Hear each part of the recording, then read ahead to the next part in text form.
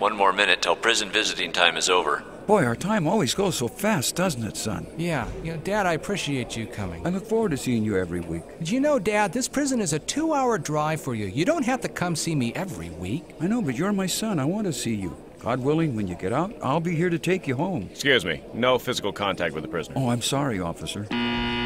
Visiting time is over. Yeah, Dad, I've been thinking. All my life you've cared for me. You've always been there for me. And I just... Line up! Never mind. I gotta go. Sure. Come on, let's go. Dad? Yes? I know I let you down. I just wanted to say I'm sorry. I know, son. I'll see you next week. Okay, Dad. I'll see you. Regardless of what you've done or who you are, you have a Father in heaven who loves you, who's there for you, and wants you to turn to Him. Will you trust Him today? Another message from LifeLine Productions, located on the web at lifelinepro.com.